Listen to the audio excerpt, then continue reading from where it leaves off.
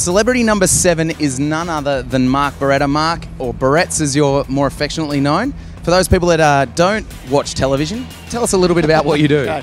I do sport on Sunrise in the mornings. I do some 6 p.m. news sport in Sydney. I commentate from the pit lane for the V8s during the year. I just do as I'm told, basically. So, yeah, it's good. But for me, this is a dream come true. I actually couldn't believe it when I got the phone call, because all my life I've watched this race, and I've watched James Tompkins and Steve Bradbury and all the greats of Australian sport have a crack at this, and it's all I've ever wanted to do. So I am so pumped. Well, you're 10 times Australian water ski champion. Do you think you can be the Mazda6 Celebrity race champion? Absolutely, especially if it rains. I'll be okay. I think in the wet I could have an advantage.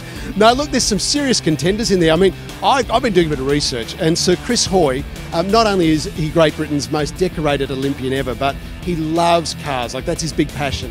So he is a red-hot race car driver. He's coming here to win. I know he's working closely with Jenson Button, but the Australians have Mark Webber. And I just think we can't let a Brit take away our title. So Chris, you're one of my all-time heroes, but when you get on the track, all bets are off. It's game on. Game on, absolutely. Smack down at Albert Park. You spend so much time around the world of motorsport, and you've even taken pen to paper. What is your favourite motorsport and why? Oh, gee, it's hard to say. Look, it's hard to beat the glamour of Formula One. I mean, Formula One just has this pinnacle thing.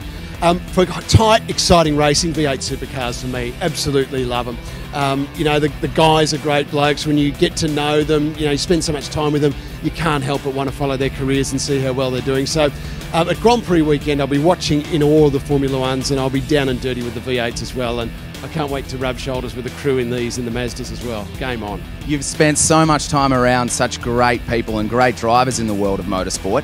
What's been the best piece of sporting or motorsport advice that you've been given? Oh, I don't know if I should reveal it, because probably Sir Chris Hoy and Anna Mears are going to watch this, but Mark Larkham, guru of Australian motorsport, told me that the secret to doing well in the celebrity race is come into the corners, gently go out hard. A lot of people make the mistake of firing into the corner, lose their momentum and their speed, and then they just can't make it up. But you've got to go in under control, power out of the corners.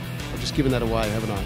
Now everybody will do it. It's okay. I think I rate your chances. Thank you. And we wish you the best of luck. Can't wait to see you on the track. Well, bring it on. When race day starts, we are going to be going hard. The car's great. The circuit is magnificent. For most of it's a once-in-a-lifetime opportunity. So we just can't wait to get out there and have a good race and win. I love the confidence, Beretts, and that's where it all starts. Thanks very much. Bring it on.